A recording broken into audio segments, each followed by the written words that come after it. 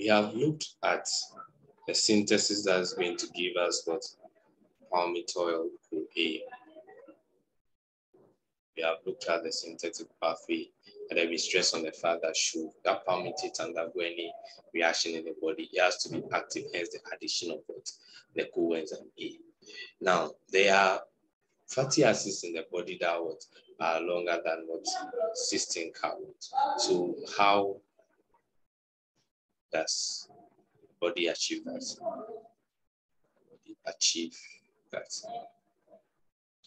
Now, there are things we need to note. The body only adds, most of the times, a maximum of what? 2 carbons. A maximum of what? 2 carbons. So we have an 18 carbon fatty acid that we obtain from what? Palmitoyl-CoA, which we've come to know as what? Stearic acid. Stearic acid, that's 18 carbon. Now, this elongation that we are talking about, it occurs in 2 places in the body. Either it is within the endoplasmic reticulum,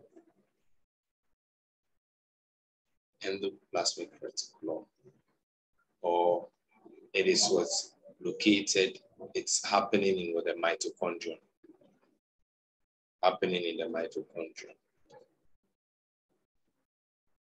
So this addition of the 2 carbons, most of the extension are limited towards 2 carbons. And then forming stearic acid either occur here or here, where we have what? Fatty acid elongations. Fatty acid elongations. They ensure that what? There is addition of these 2 carbon units to fatty acids. This fatty acid palmitoyl-CoA, so that we can form the stearic acid, or the palmitic acid to form stearic acid. Now let's also let's look at desaturation. Desaturation is just introducing unsaturation into the fatty acid, and we are looking at introducing double bonds. Remember that we are introducing double bonds. During the synthetic pathway, we saw some carbon-carbon double bond, but later on, due to reduction, they were removed. Now, should the body form an unsaturated fatty acid, it does this by introducing what? Just one. So the body can form an unsaturated fatty acid having just one double bond.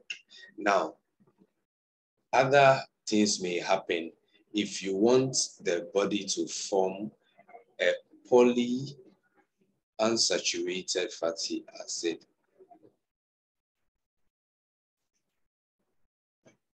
Then 2 substrates are needed from diets, external sources. You either need linoleic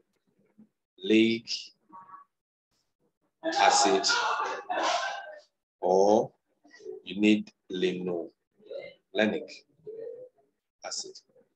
These 2 are precursors to formation of what? PFAS, if the body should actually polyunsaturated fatty acid. But what we are saying here is that from palmitate, the body can only introduce just one double bond, and it is very specific. The enzymes that do that, we call them the desaturases. The body will only introduce double bond at either carbon number 4, 5, 6, or 9. So let's take this. For palmitic acid, right? There is an enzyme called the delta-9 desaturase. Delta-9 desaturase. So what does it do? It introduces what? A double bond into the palmitic acid on carbon number 9. So delta-9. And then that compound is what? The palmitoleic acid. We talk about extension, right? Addition of 2 carbons, where from palmitic acid, we can have what you call stearic acid. So this stearic acid is 18 delta 0, that's 18 carbon, 0 double bonds. And then we end up with what we call the oleic acid. This oleic acid has what? 18 carbons with 1 double bond. That 1 double bond is also on carbon what? Number 9. So it is also being acted on by what? A delta 9 what? Desaturase. So these enzymes, the desaturases, are very specific for the position that the double bond should be introduced. Carbon 4, 5, 6, or 9, no other place, no other carbon that the double bond can be introduced. The extension is what? Limited to what? 2 carbons. Desaturation or introducing what those double bonds what? Is limited to positions 4, 5, 6, or 9.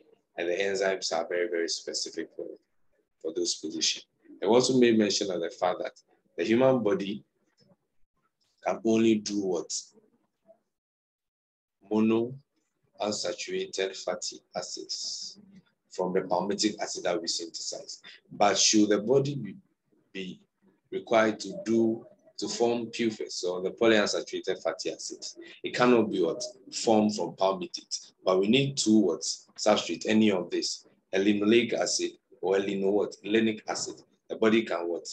Act on this and produce what? Polyunsaturated fatty acids from them.